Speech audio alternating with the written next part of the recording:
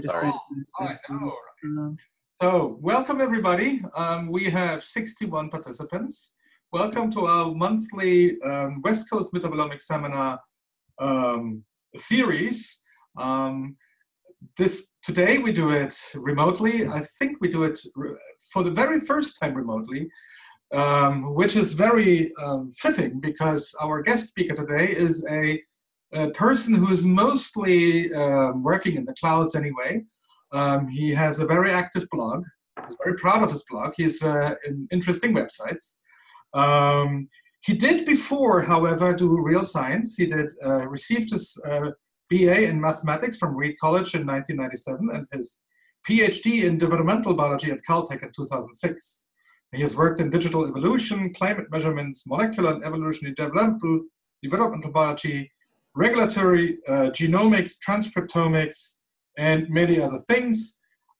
He is affiliated with computer science, integrated genetics, genomics, molecular cell and integrated physiology at UC Davis, and interested in omics data analysis, gene expression, and gene regulatory networks, and so on. So it's our great pleasure to have Titus Brown speaking to us. And one of the many reasons why we are interested in that is the West Coast Metabolomics Seminar is part of the Common Fund, or the NIH Common Fund program, as well as, you know, we are also a part of the PAIN Consortium, which is also also funded by the Common Funds. And so we always wondered about where do our data go and what happens to our data once they have left our laboratory, and how can we ever see them again and maybe even reuse our data, or enable other people to do the same. So Titus, tell us how to do it. All right. I'm gonna look at Stephen at Fringy's Zoom picture to make sure you can hear me, Fringy, and you can see my slides. We can see everything, and I can hear you just fine, Titus. Excellent, great, okay. So first, let me just say thank you for the invitation. This is actually my first fully remote in pandemic talk, so I'm excited to see how this goes. And right, so today I'm going to be talking about software and data for all, how we are working with the NIH Common Fund to increase data reuse. And as you can see, I have a lot of affiliations. And so I think, let's see, there we are. Oliver did a great job of introducing me. I'll just say that my main focus is on sequencing data analysis. And in particular, that means that I think a lot about data reuse, because usually I'm talking with people that are working in areas of biology that I don't work in. My background's in developmental biology and microbiology, but I also work broadly across biomedical data science. And so I'm usually working with data sets that I didn't produce and that I wasn't even aware of until I got involved in a collaboration. As part of this, my meta focus for the last 15 years, and this is what Oliver referred to as not real science, is ways to improve science through uses of things like open science and open source, as well as what I think of as socio-technical approaches to improving science: training, community engagement, social media, you know, basically all of the things that we actually rely upon, but that nobody ever directly funds.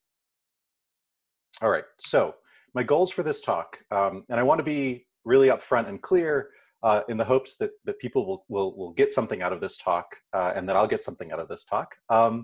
The first is I wanted to put forward a coherent and hopefully interesting presentation about what this Common Fund data ecosystem is doing and how everybody on this call, on this teleconference, can be involved in terms of being users or members. And there's no cost to being involved other than your comments and attention. So, which is a significant cost, admittedly, but so that's my first goal.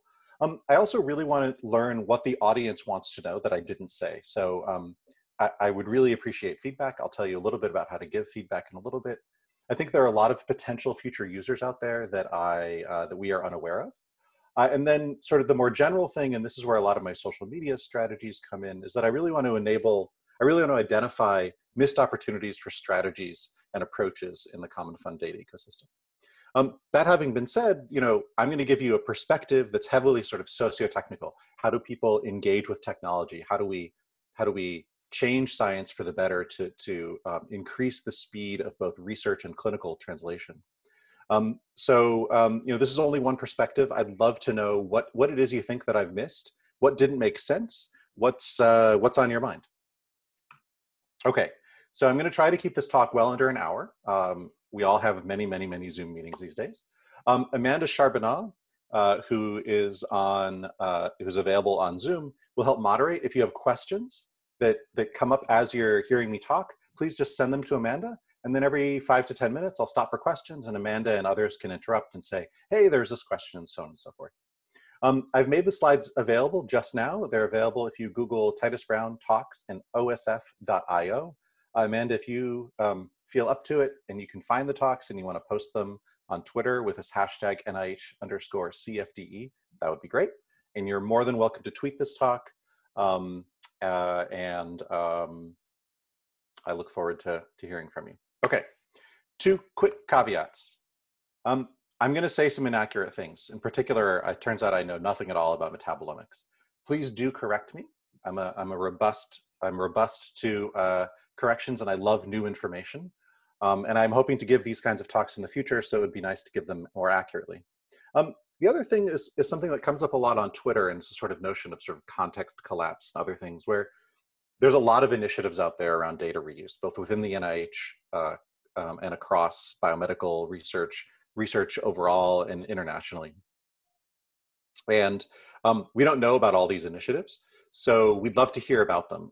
What that also means is that if you think there's an initiative that's incredibly relevant that I'm not mentioning, odds are pretty good that it is incredibly relevant and we just don't know about it. So we would love to know more about these initiatives. Okay, here's some information on how to contact me and us. You can hit us up on Twitter. I'm C. Titus Brown. There's also the NIH_CFDE Twitter account. You can email me. I'm easy to find. There's only so many Tituses out there. And then there's links for contact information and so on at this URL, nih-cfde.org. All right. So outline of the talk. So I'm going to start by giving you a high-level perspective on what the Common Fund is.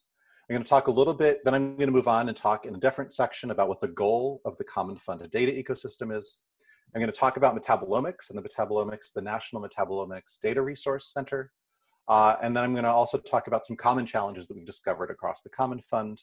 And then at the very end, just give you some points about meta challenges and future directions.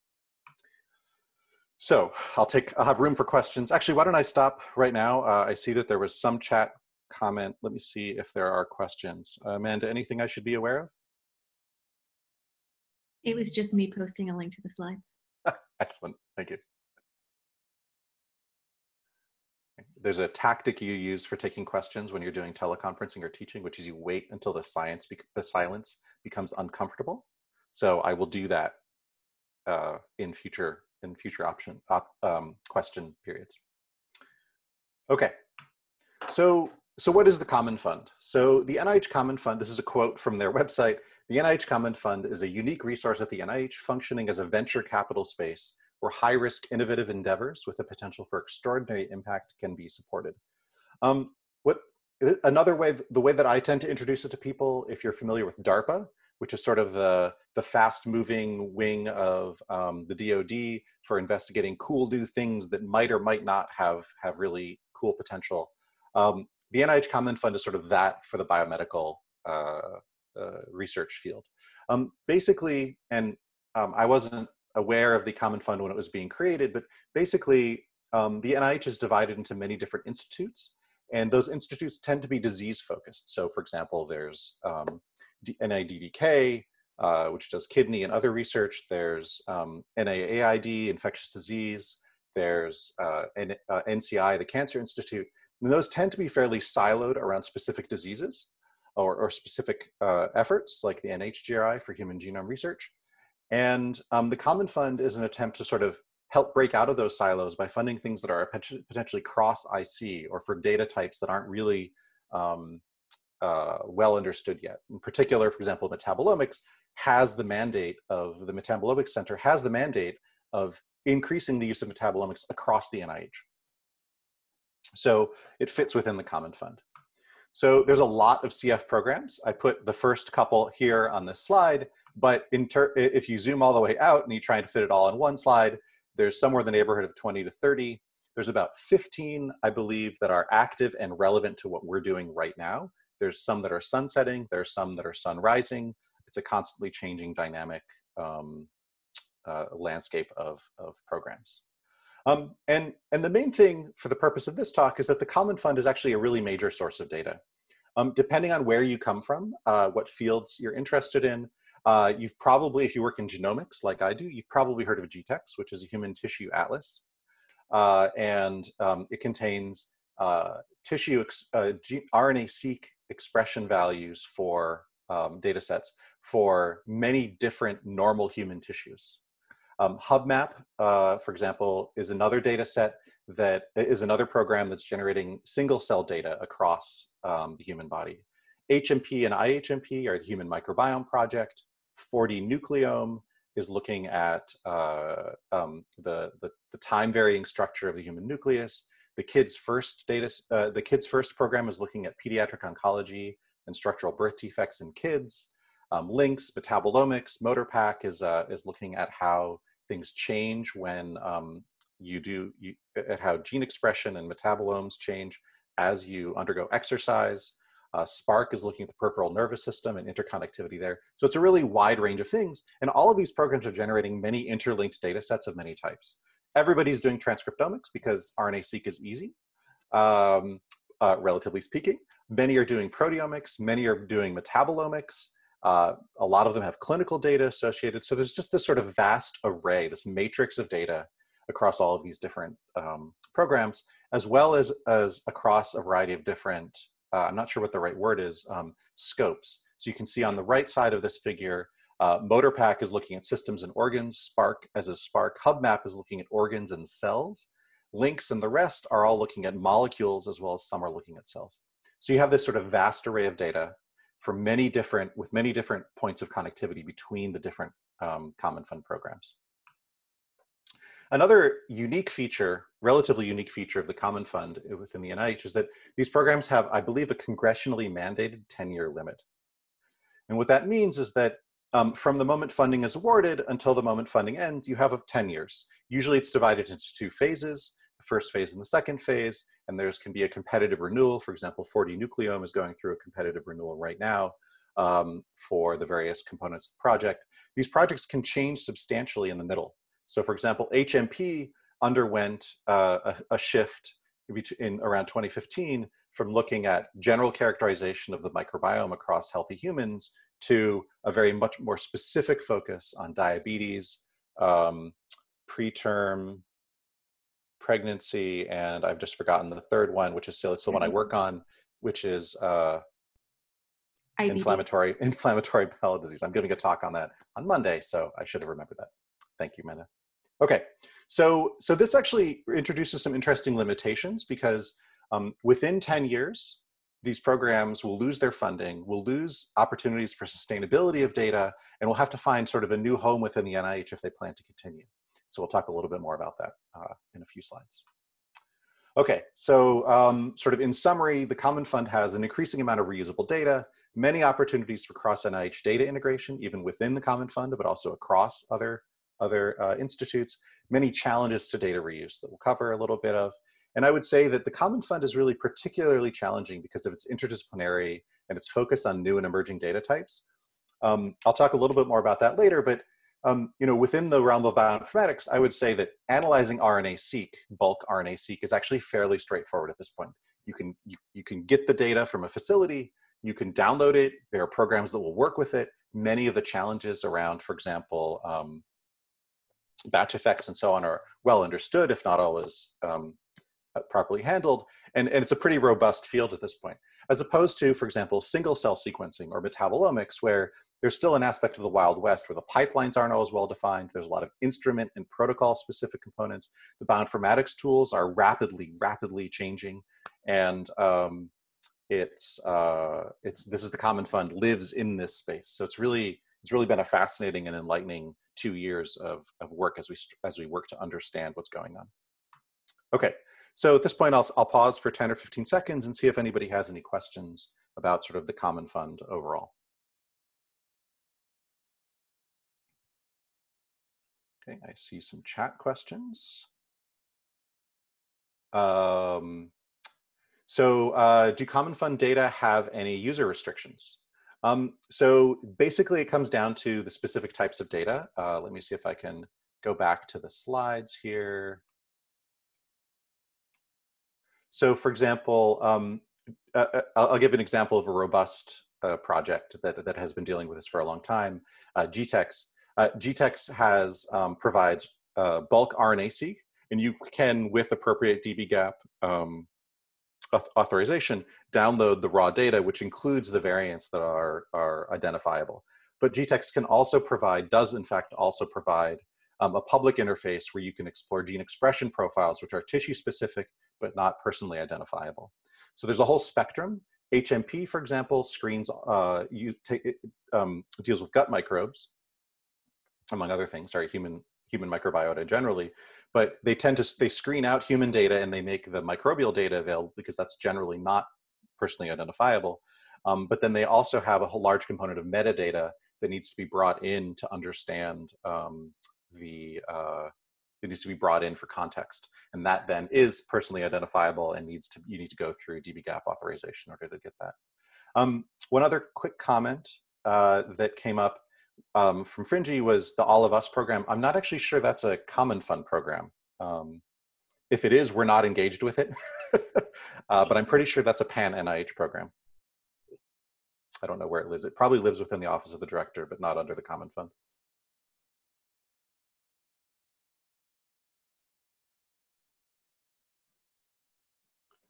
All right, so I'll move on.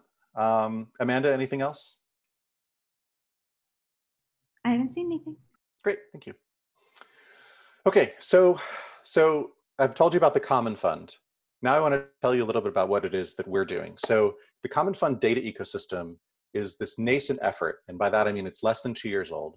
And our goal is to help identify, explore, and help these Common Fund programs, both the past, present, and the future ones, expand their reusability and actual data reuse of the data they generate. And I should say that this is an increasing mandate of the Common Fund. In the past, for example, the HMP was largely funded to produce reference catalogs and so on that could inform future data collection efforts. And the IHMP in particular, a lot of the data was largely intended for intra-consortium use. That has started to change. For example, HubMap has an explicit goal of producing the data for all. GTEx has always had that goal, for example. And so as the Common Fund and data reuse and data generation capacities change their focus, data reuse is becoming a bigger and bigger part. So what the CFDE is a network of data sets and data managers. And our goal is to work together to advance science by making these data sets more useful, both alone and in combination. More useful alone would mean, for example, that we're working with, for example, GTEx to expand the ways that their data sets can be used only within GTEx, within the context of GTEx and perhaps private data sets. In combination, you'll see an example of this later, is the gene expression in specific human tissues in GTEx can be combined with metabolomics information to link genes and pathways together. And that would be an example where two Common Fund data coordinating centers would actually need to collaborate. The two primary components of the CFDE are the coordinating center, which I'm part of, and the data coordinating centers themselves. Typically, each Common Fund program has at least one, sometimes a dozen, up to a dozen data coordinating centers or data resource centers that are charged with curating and making the data available together with analysis pipelines. And these DCCs are viewed as key stakeholders and partners in the larger effort of the CFDE. So the NIH vision for the CFDE is to make data sets more discoverable and shareable, and enable users to combine assets from across different data coordinating centers, and enable analyses on DCC computing platforms. I should just say, like, before we move on, this is an incredibly big challenge that's being faced by all avenues, all areas of science across the board. It's what's called a wicked problem. Problems of data reuse and data availability and analysis really fall into this general category of just really intractable challenges where I don't want to recite every component of a wicked problem, but there's no clear problem definition. They're multi-causal, multi-scalar, and interconnected. There's many stakeholders. They all have conflicting agendas. Solutions are not right or wrong, but better and worse. Problems are never completely solved. So this is very much a Gordian knot kind of situation that's probably familiar to people that have been talking about open data and open science and data reuse and software and data generation for a long time. So the CFDE structure to tackle this wicked problem is really divided into sort of 4 components. We have an overall coordination center at the University of Maryland that's headed by Owen White.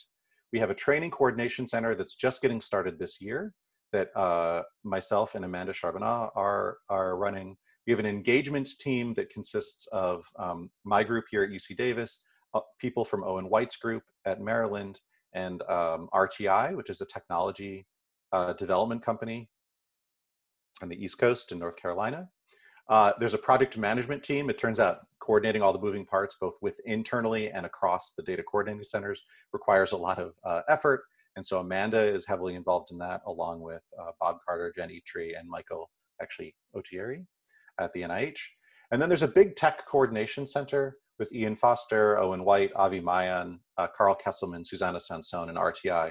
And these are the folks that are involved in implementing technical coordination components across the Common Fund. And I'll tell you a little bit more about what those are. So my primary focus is really on engagement, training, and project management. Okay, so I'll answer that question at the end. Great. Okay, so the NIH vision for the CFD is, as I said before, make these data assets more discoverable, enable combining assets, and then enabling analysis on DCC computing platforms. But there's a very key component, and this is related to sort of the slowly revising or maybe rapidly revising NIH focus on speeding up clinical research.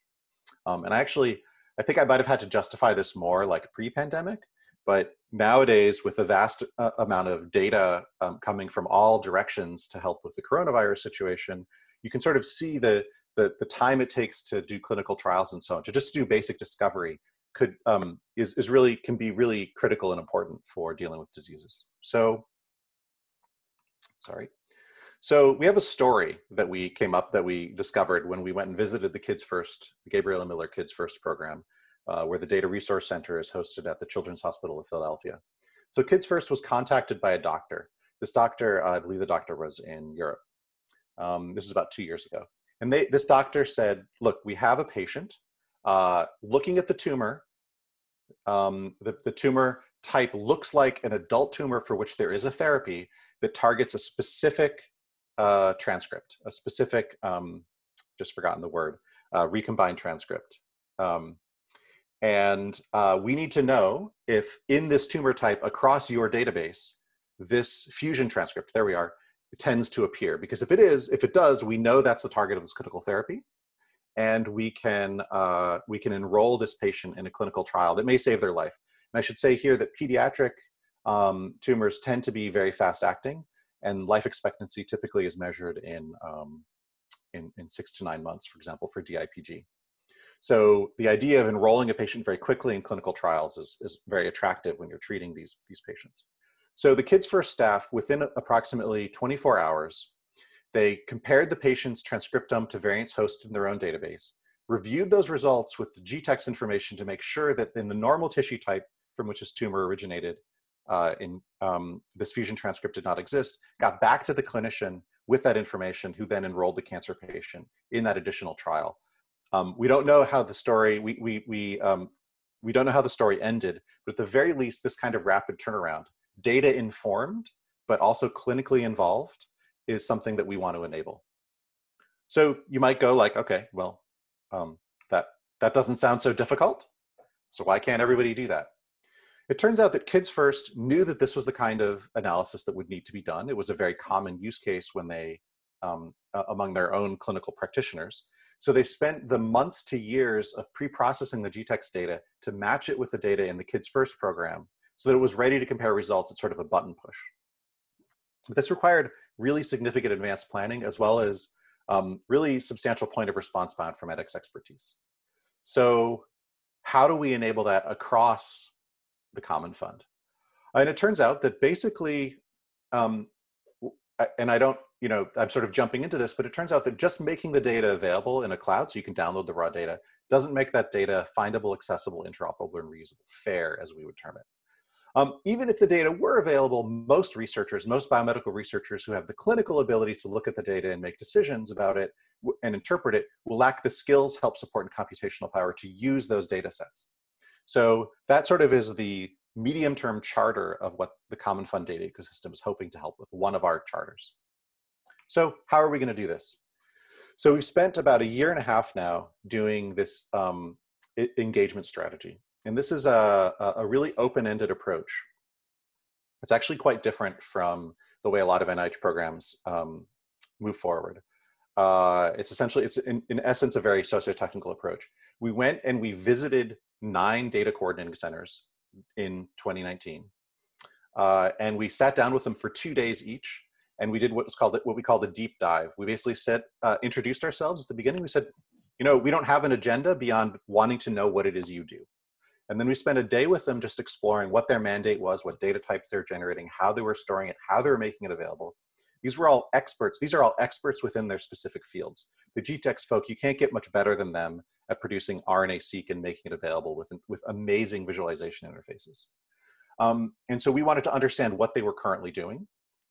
And then we took a lot of notes. And then the second day we said, okay, well, here's what we found from talking to other people that are doing similar things at other data coordinating centers in the Common Fund. And we tried to link up across the Common Fund and say, you know, these people could use RNA-seq visualization. These people have really cool tutorials. These people have a really innovative pipeline execution approach, and so on and so forth. And then over the next 18 months, we engaged in multiple times around problems specific to each data coordinating center and tried to identify intra and inter-DCC efforts that would help move the needle. And that's where we are sort of right now. So one particularly cool thing, so this was pretty much my 2019. Amanda and Owen and I visited along with some people from the tech team and engagement team, visited 9 different data coordinating centers across the entire US. And we wrote it all down. So we've actually produced 3 different reports, a July report, an October report, and a December report. These reports contain deep dive reports, generally in the neighborhood of 10 to 15 pages, on 9 different Common Fund programs: GTEx, HMP, Metabolomics, Kids First, and so on. They also contain a hopefully very readable summary report and a bunch of figures. And if you want to know more about what it is a particular Common Fund data coordinating center is doing, you can go read these reports and pretty much just do your keyword search and find a bunch of really fascinating information. On the flip side, we may have too much detail.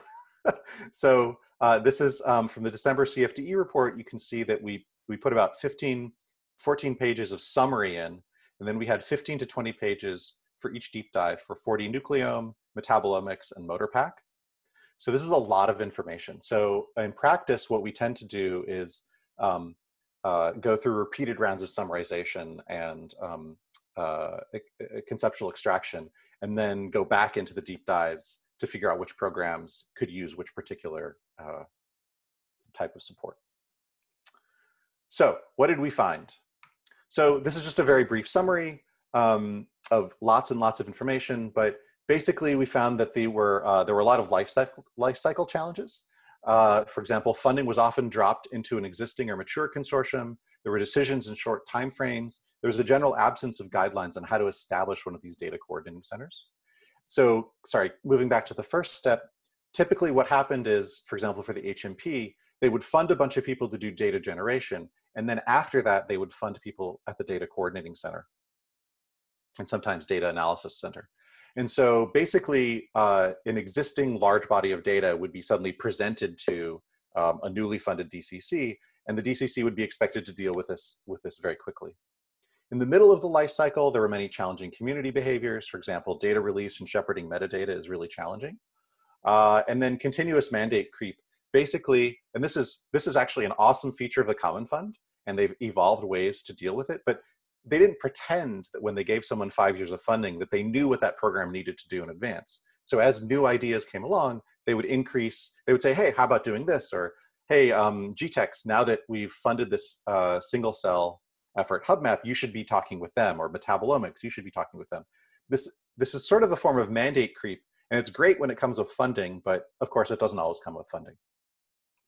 At the end of the life cycle, you run into massive problems with sustainability, data retirement, final storage. I think it's in the report, so it's probably okay to say, like, HMP sort of came about before the cloud was really big.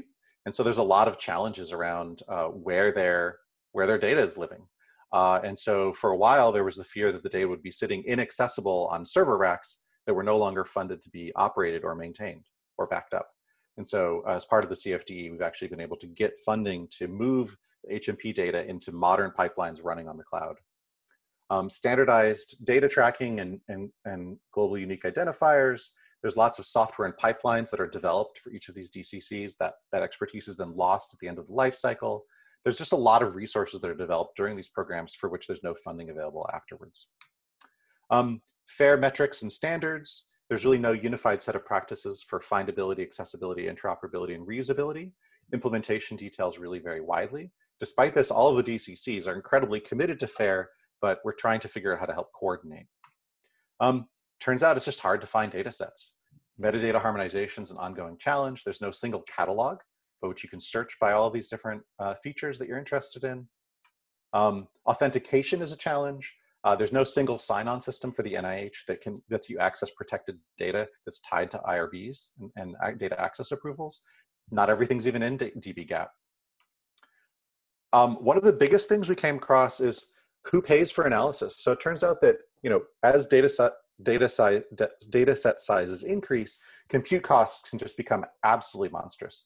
So even with volume discounts that the NIH can negotiate with Amazon and Google, who pays for the analysis needs to be answered. Is it the NIH via grants? Is it the NIH via internal analysis programs? Is it whoever's doing the data has to apply for the grants for their own data analysis components? Is there direct support from the DCCs? How do you deal with international collaborators? Basically, how do you enable a wide range of flexible analysis systems that permit anybody with money to analyze them and permit people who have good ideas to also analyze the data, to spend money to analyze the data? I have two or three more slides, and then I'll take some questions. Training and user support is a massive common challenge. Very few DCCs have a training mandate or any support for training. Turns out in biomedical data science, in biomedicine, we don't do a great job of talking about and training in data analysis. So the scope becomes far too broad for any one DCC. GTEx, for example, periodically gets queries that range from, hey, I was looking at this particular data set with this particular protocol for analysis, and I noticed this weird feature, what do you think? To, hey, how do you analyze RNA-seq? Because I really would like to.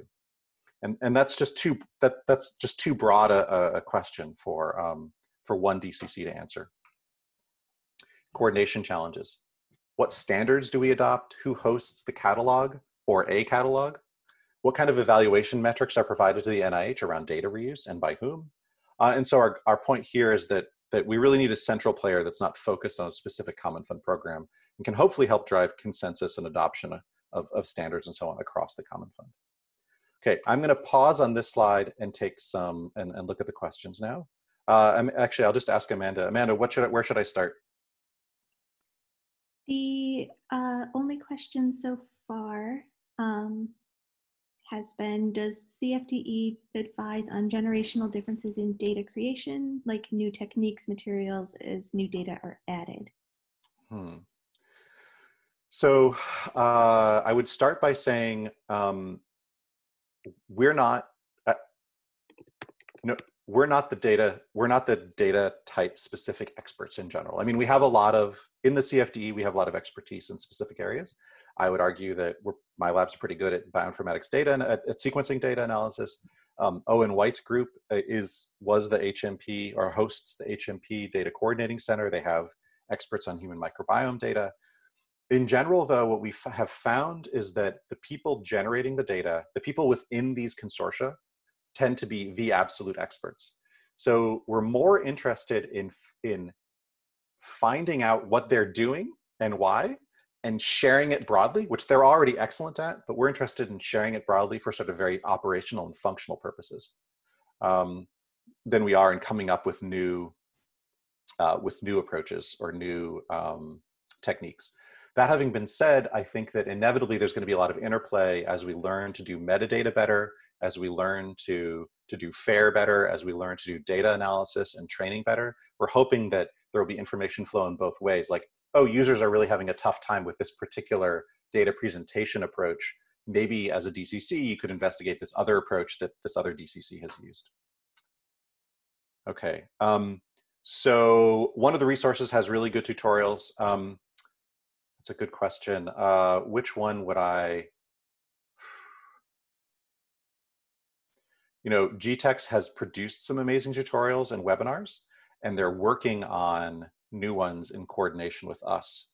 The same is true for Kids First, which has been working in this area. So I would say at the moment, probably the one with the most, the Common Fund center that has the most tutorials and training material is actually LINKS, which is looking at cell line responses to drugs.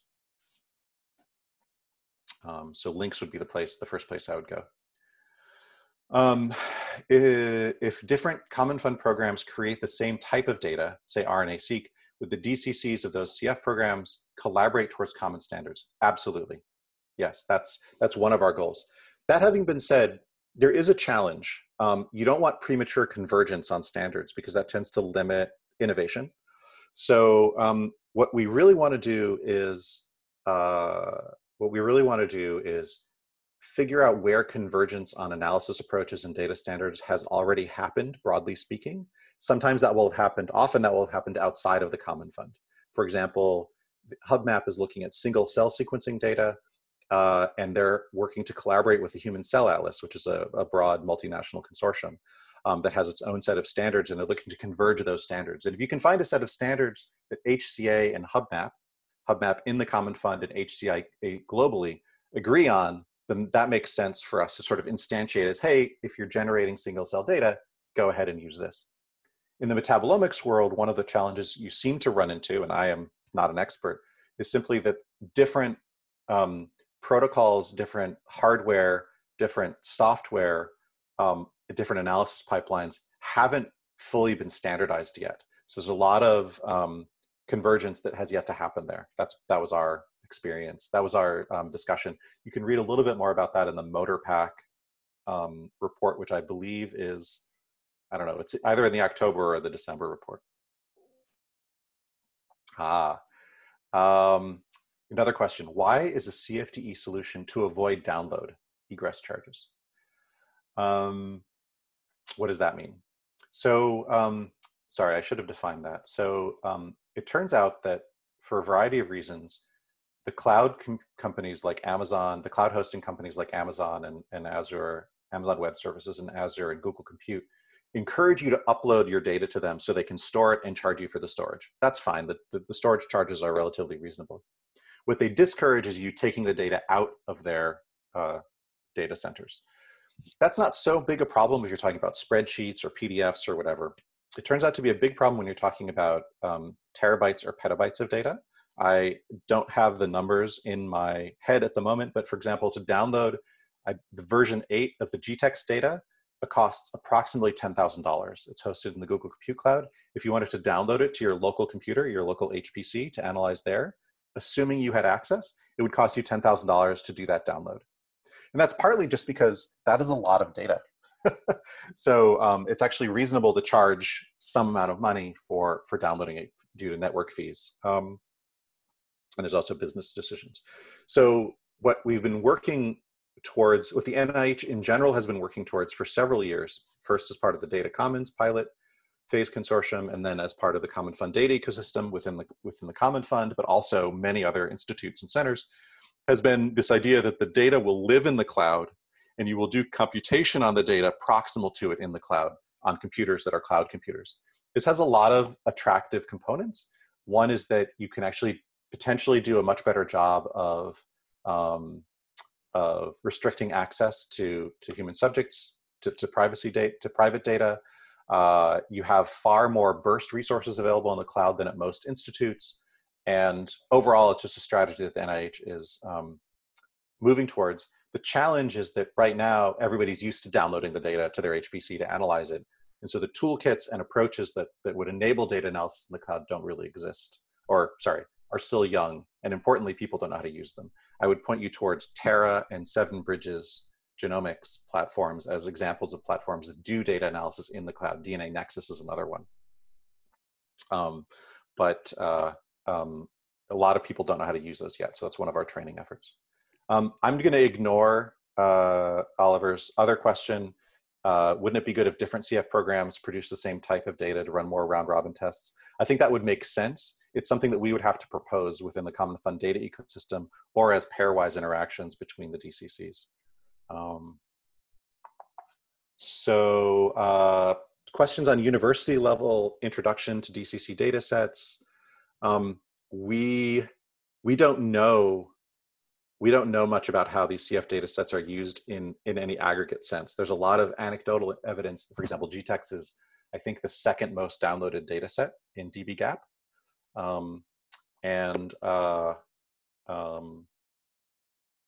We would like to figure out a way to quantify that. Universities do not have free ingress or egress traffic rules, I'm afraid. Some of them have inexpensive ones. For example, UC Davis has an agreement with Amazon, I believe, for the West Coast that we can download data from the Pacific Northwest region of Amazon at a low fee. So it's a great question. There's another great question. How about downloading subsets of data resources from the cloud to encourage development of new data analysis and visualization pipelines? This is one of my favorite points. Thank you. So a number of the questions about data egress come from groups that need to operate across all of the data. Relatively few people need to recompute across 10 terabytes or $10,000 worth of data, or 80 terabytes of data, or whatever it is. The ones that do tend to be groups like my lab that are generating novel data analysis approaches and novel visualization pipelines. And I think I'm going to hand wave, and then I'll take skeptical comments on Twitter or here for later consideration. I'll just say that my ideal situation would be that that the funding you get to generate to do development of data analysis and visualization pipelines would include money for the data egress or for doing the analysis in the cloud. The challenge is that this then limits clever scientists who are just assistant professors, for example. One of the big problems I ran into as an assistant professor was not having money to do this kind of thing. It limits the creativity that postdocs and assistant professors without a lot of funding can apply to these kinds of data sets. So I would love to see very easy to get pilot grants from the NIH for data resource access and computation that would be potentially even independent of or would come with a small postdoc stipend. But these are proposals that we're hoping to help the NIH develop, and I have no, I would just say I would be enthusiastic about that kind of thing, but we don't have any information on that yet.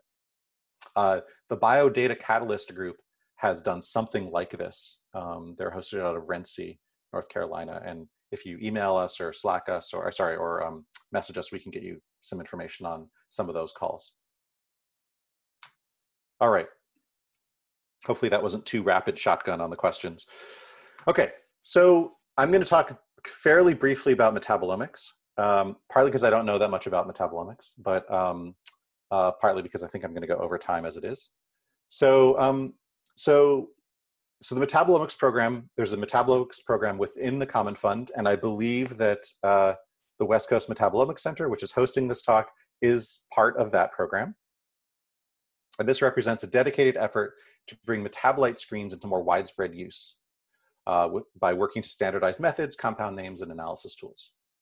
So we sat down with the National Metabolomics Data Repository in San Diego for 2 days with a bunch of amazing people. Shankar Subramanian, who's the PI.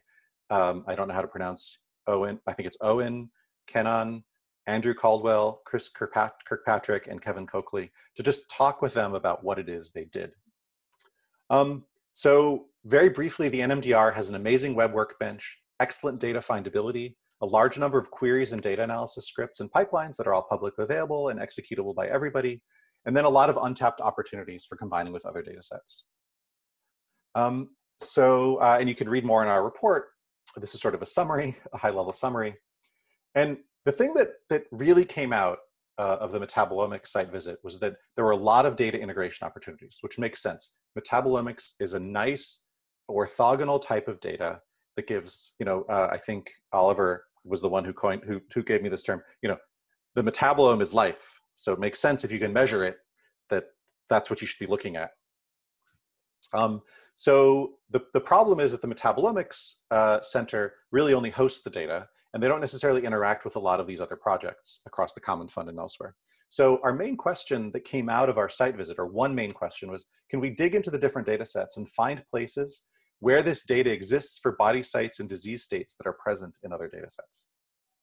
So I'm going to show you a very busy figure that's a prototype figure that Amanda developed as part of a presentation to the Common Fund. The central question was, if we ingest a bunch of data sets and ask how much data in GTEx can be correlated across DCCs by body site, what do we get?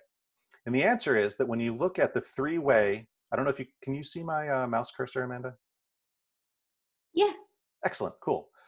When you look at GTEx links, which looks at drug effects on cell cultures, and metabolomics, data sets that are in metabolomics, based on body sites, you find actually 15 different data sets that come from the same body site that have multiple data sets within GTEx links in metabolomics.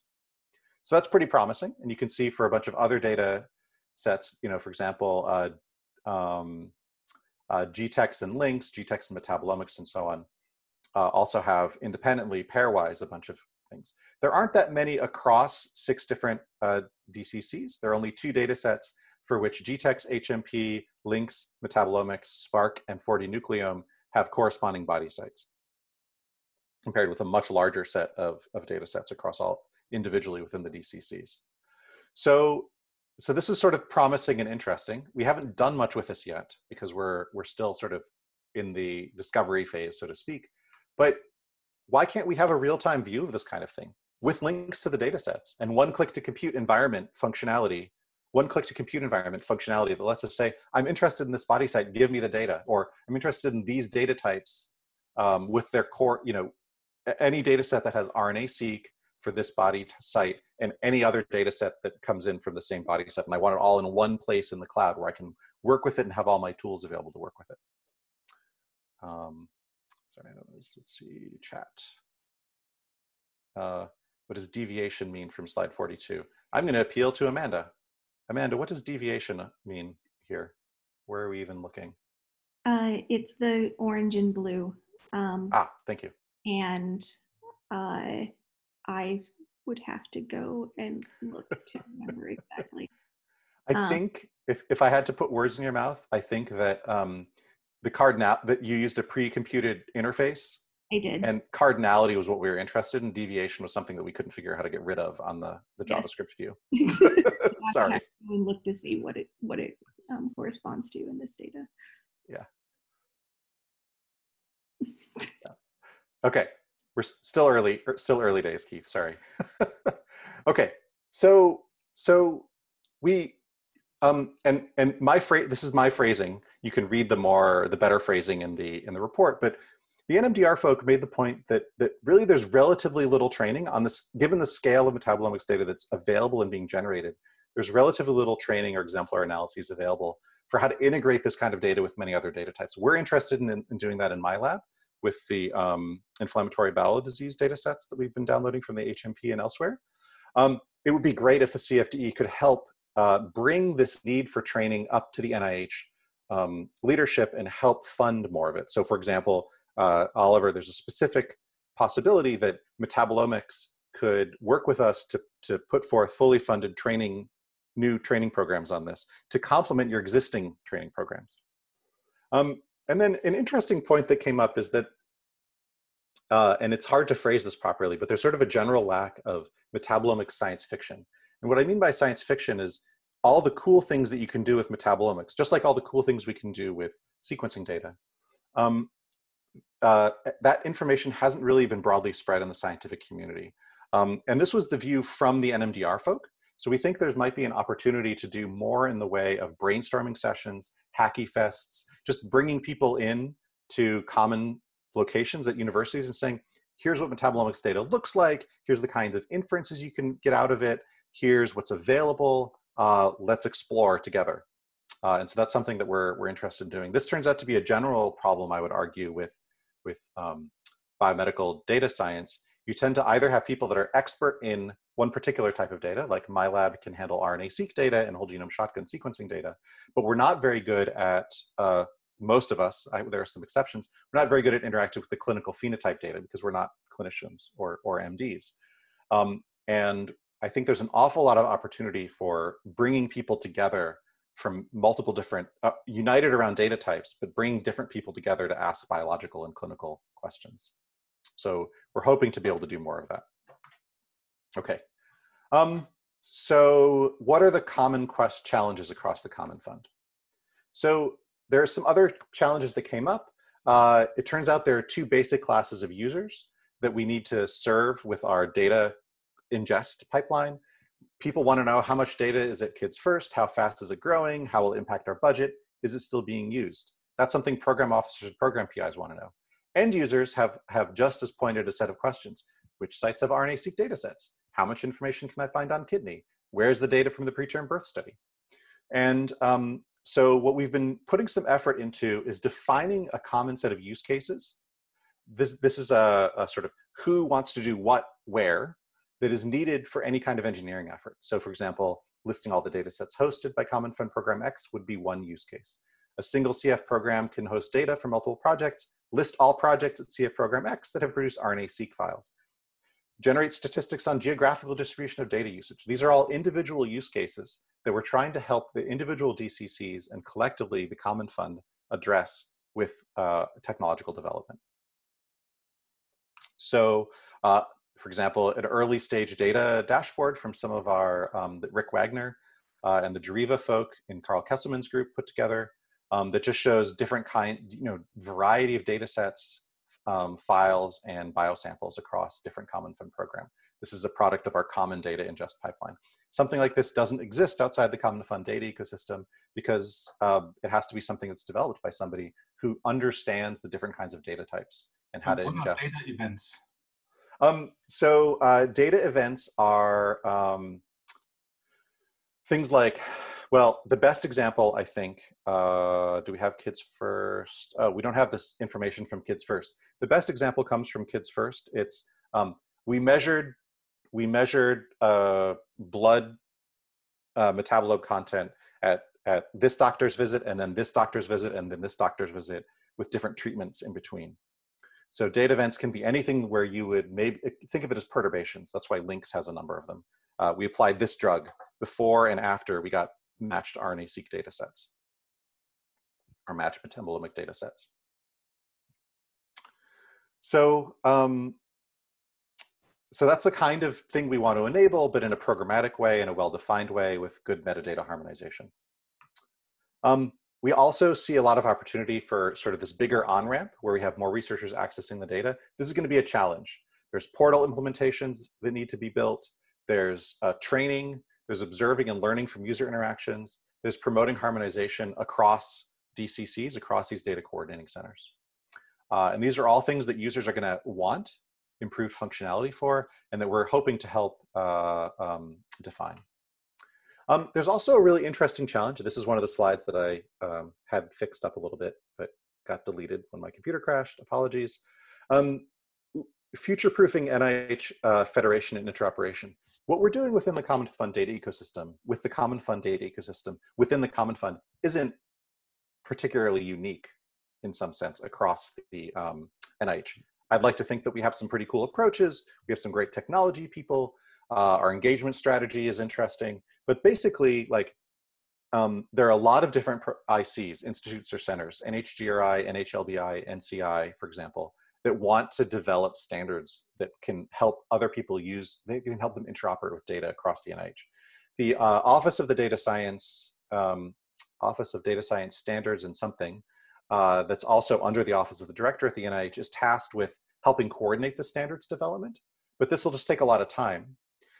So what we're going to be doing in the CFD is monitoring what international and NIH specific standards bodies are doing and helping bring that to the individual DCCs to spread the word and help with implementation of it, given that we're likely to have both a panoramic view of the standards, but also a really good view of what's going on within the Common Fund specifically. And the hope is that at least the Common Fund programs can not ignore, but pay less attention to this than they otherwise would have to in order to make their data interoperable and federated.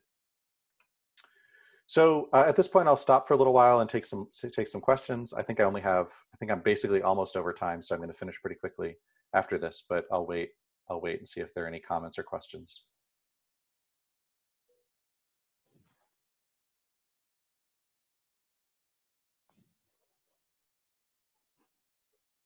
Okay, then I'll ask a quick question myself, which is what are the main challenges here? What we see as the main challenge is that standards adoption is not something that an individual data coordinating center, standards creation is not something that an individual data coordinating center can undertake on their own. It's something that really has to be adopted at a community level. And so that's where we see an opportunity for the Common Fund data ecosystem and our efforts to spread those standards and enable adoption with some common technological approaches. So, okay. All right. Last two slides, I'll just say some meta observations. The data science world, it turns out, and this is an empirical statement from having talked to 9 data coordinating centers, everybody uses a few common platforms. Virtually everybody is using either Python and Jupyter Notebooks or R and RStudio, sometimes R and Jupyter Notebooks. That's pretty cool. It means that if we can get all of the resources in the right place in the cloud at the right time, then people will generally have a few simple ways, relatively simple ways, interfaces for interacting with it. It'll either be Jupyter Lab or it'll be RStudio. And that's wonderful because it means that in terms of training end users, we're really only talking about 2 languages, and we can provide a set of notebooks and analysis approaches that are essentially transferable skills for people coming from other areas. The other interesting thing, and this is very near and dear to my heart, is that the data science training world has really converged on hands-on carpentry style training. This is the kind of thing that we do a lot of in my lab, where you essentially work through tutorials that give very specific use cases and very specific motivation and outcomes that are tailored to individual fields. So for example, there's R for ecologists and R for genomics and so on. And the way in which we do the training that is needed to deliver the training, the instructor training, the materials, even the videos and closed captioning and multi-language translation is all increasingly standardized between Our Ladies and the Carpentries and Anvil's training effort and so on, to the point where we can start using each other's materials. So we're really hoping to take advantage of materials that other people have produced in this modality here. So that was pretty cool to discover. In terms of next steps, I think the biggest next step is that the NIH Common Fund is now providing multiple years of support to Common Fund projects that want to engage with the CFDE. The initial funding for this, the initial period of application was a couple months ago. The initial collaborations will be announced in May 2020, where there's going to be another round of funding opening up. We're hoping to be able to engage with the Metabolomics groups on this front, both the West Coast Metabolomics Center and the NMDR. I think the main message here is the NIH is aware, the Common Fund leadership is aware that the CFDE will be asking for effort to be applied from different groups. Like, we can't go to Oliver and say, hey, Oliver, we want to do training. Which of your people can work with us for free? We can put forward a joint plan where Oliver can get funding to support people to do and develop training materials, along with other things to work with us. And those are, I think, the funding opportunity, which I don't think I linked here, but I can provide, it's public, is for 3 years of funding. So that's pretty exciting. So at this point, I'll take questions. Actually, you know what? I'm just going to skip forward. Acknowledgements. This is the CFDE team. I have not fairly represented what everybody is doing. It's a group of amazing, wonderful people. Owen White is the lead on the award. Ian Foster of Argonne National Labs and Globus and University of Chicago. Avi Mayan of Mount Sinai. Carl Kesselman at USC. Susanna Sansone at Oxford and Becky Boyles at RTI have all been amazing collaborators here. Amanda Charbonneau and Owen White have been amazing fellow travelers in the sense that we've been pursuing this. There's a polite version of this word, but I'm out of polite at this point in the talk. The pipe dream of data interoperability on a common cloud platform for 3 years now. We've had many setbacks and many frustrations. And I don't think any of us would be involved in this project if it weren't for the other two being involved. So that's been excellent. The NIH has consistently provided a long-term vision that we're trying to help them implement. And then they've also provided, of course, a lot of funding. So that's been great. Please feel free to contact us, me or us, and I'd be happy to take any questions.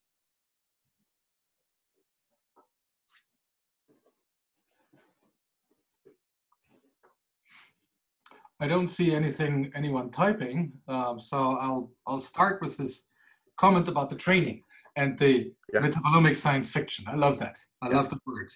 And I know that the San Diego team is doing amazing systems biology because that's what Shankar Subramaniam has been doing for a long time. What do you think how metabolomics could be used for? What would you think what kind of science fiction?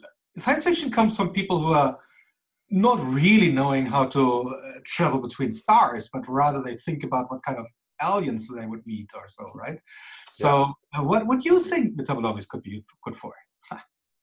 So I have two guiding principles. I'm going to not answer your question in a very specific way. I have two guiding principles. One is that I'm not that smart.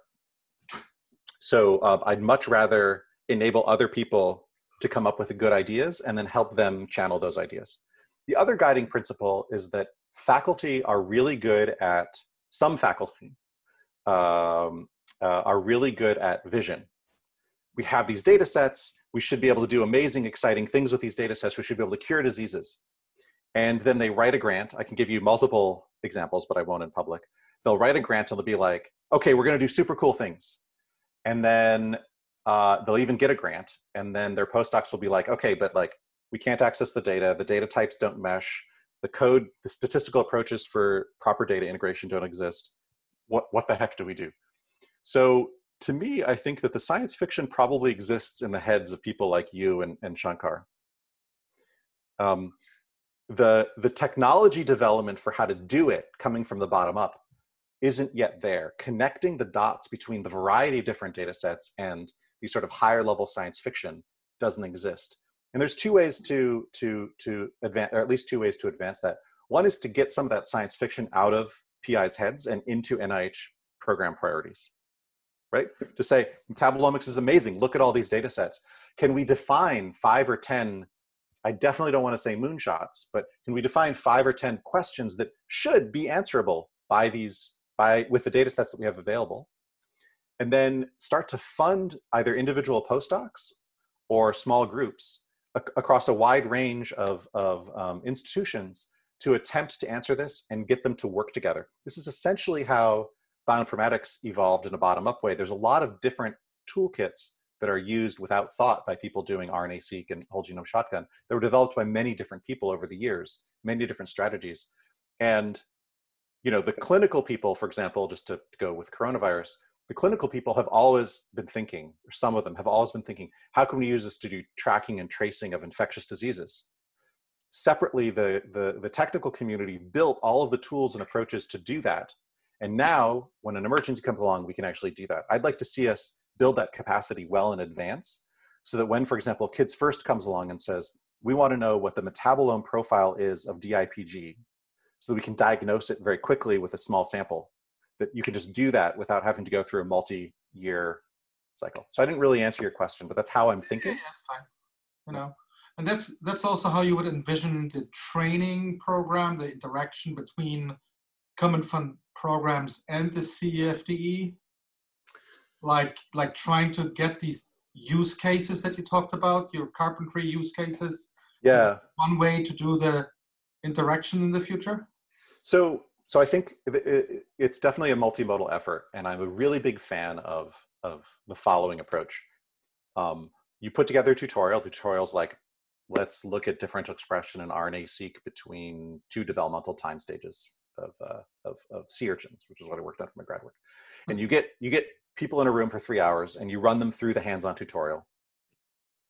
And you find out what questions they're asking. Because not most people aren't going to work on sea urchins, sadly, right?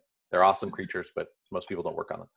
So, but what you're telling people is like, here's roughly how like that kind of question can be answered, could be addressed using RNA-seq.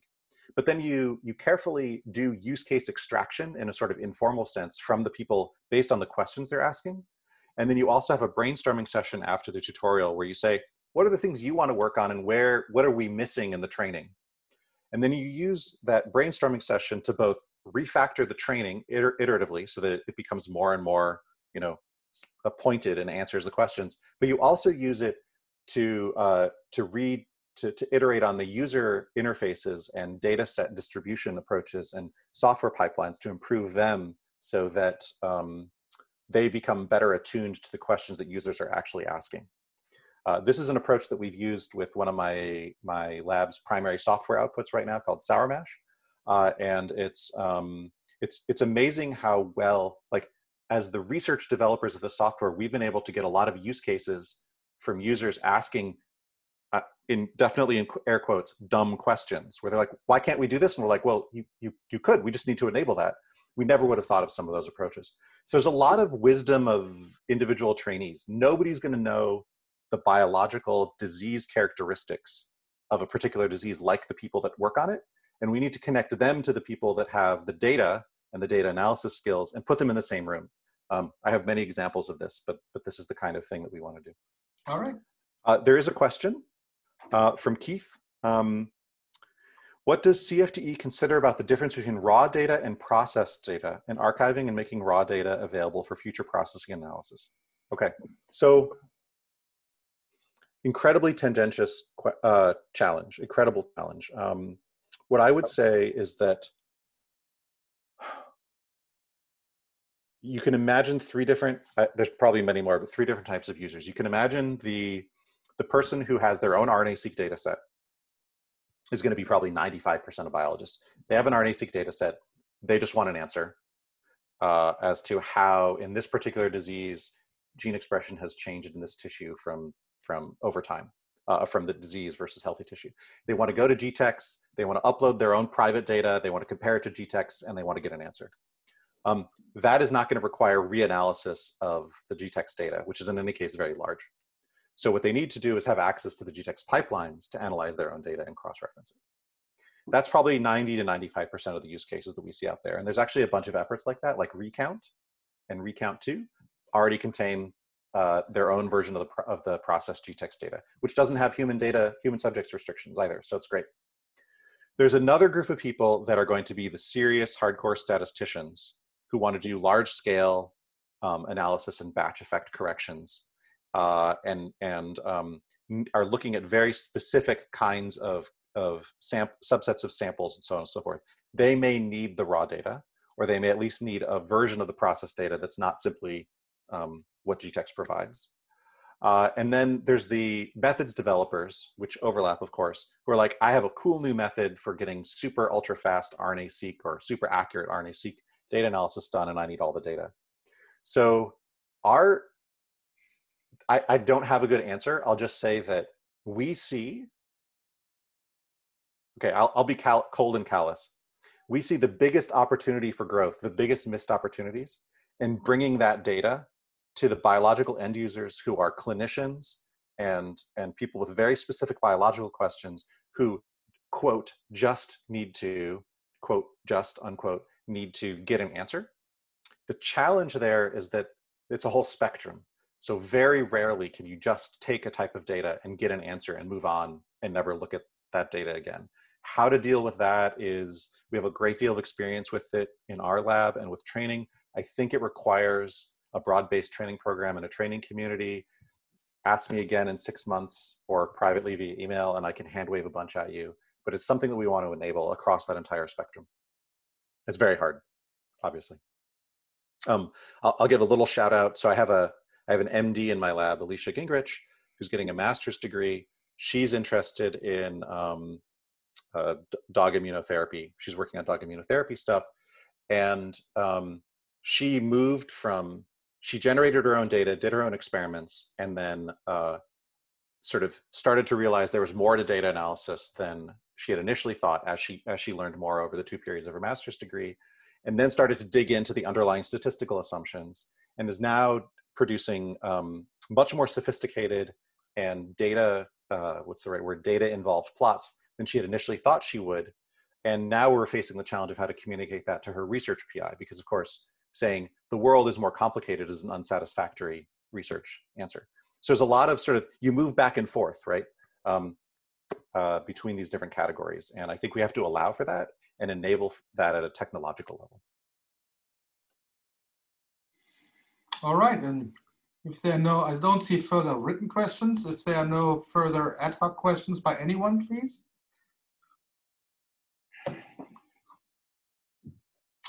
Otherwise, I find it very enlightening.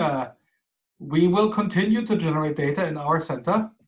I can tell you one thing, it is not easy to upload the data to the Metabolomics workbench. Yeah.